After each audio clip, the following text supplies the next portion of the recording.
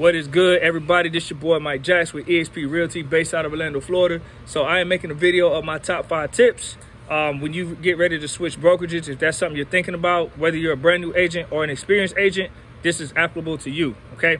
So let's jump into it. Tip number 1, you definitely want to ask about the commission split / all the fees to be paid at that new brokerage.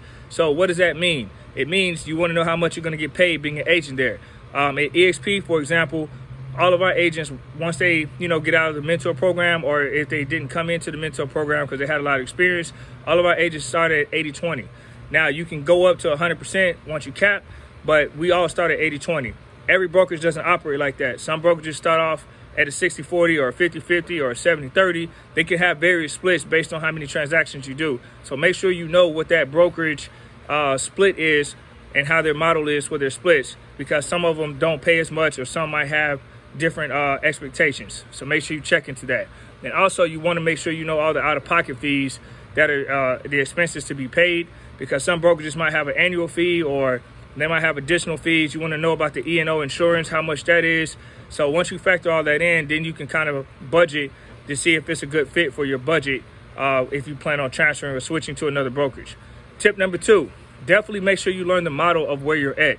I can't tell you how many times I see agents at all kind of brokerages that leave their brokerage and then they come back. And then I ask them, hey, why do you go back to your brokerage? Like, what made you come back?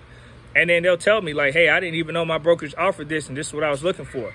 And it's crazy. Some people will jump into a brokerage in 3 months, they're gone. And the reality is they didn't even know what their whole brokerage offers. So make sure you learn the model of the brokerage that not only are you currently at to compare to the brokerage you plan on switching to, because you might find the new brokerage or the current brokerage is better based on their whole entire model, okay? Some people just join because they're like, I want good training, or they give leads, but know more than that. Know a lot more than that. And speaking of leads, that goes to tip number 3. It's challenging to say this, but there are brokerages that might have a lead program and they offer you leads, but they're going to take a hefty percentage of your commission more than likely. So they're not going to just buy the leads and just give you free business. You're going to have to pay them for those leads because they had to pay to get them. So make sure you know if they have those type of programs at their brokerages. Make sure you also know how much of the commission you're giving up and find out their model and the leads and how that works. But a lot of brokerages might not provide leads as well, and that's not a bad thing.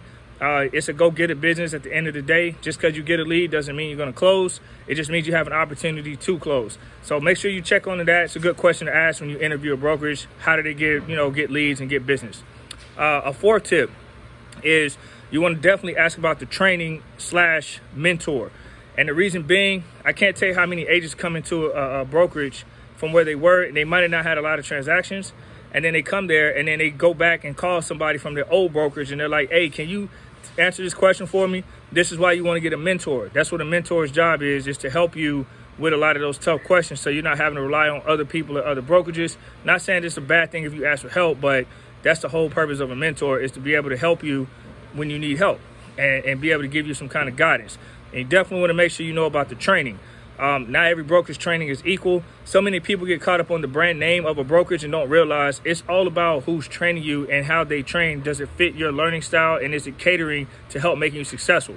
Me as a certified mentor with eXp Realty, I always make sure I cater my training to the agents that I'm working with, not how I'm successful, but based on their learning curve and how they are successful. I meet them halfway because everybody learns differently.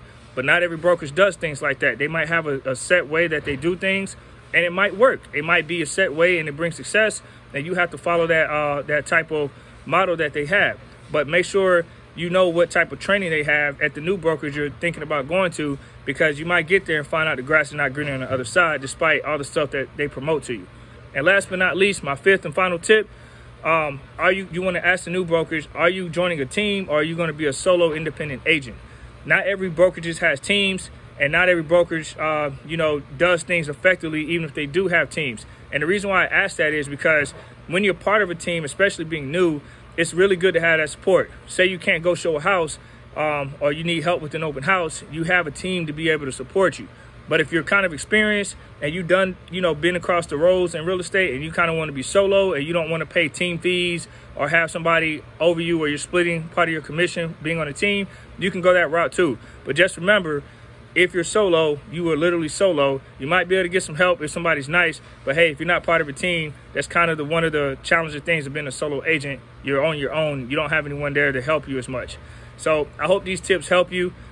These are just 5 tips. I'm not saying they're the only 5 things you need to do, but these are 5 things that you really want to ask another brokerage that if you're planning on switching. And in these 5 things, there's so many subgroups of questions you can ask, like, do you have commercial real estate? You know, things like that. What type of real estate do you have? I didn't get into all that in this video, but those are sub questions within these questions you can ask. When I talked about learning the model and tip number 2, those are things you can follow up with, because sometimes agents might not want to do residential. They might want to do commercial. Then you get there and you're like, oh, wait, I forgot to ask, do they have commercial? Well, damn, now you got to go back to where you came from. And it could be a little challenging. So learn the model in detail. Ask the questions that you want to know. And the more experience you get, you'll know what questions to ask. These are just some 5 questions to help you if you don't know what to ask. All right. Have a blessed day, guys. Take care.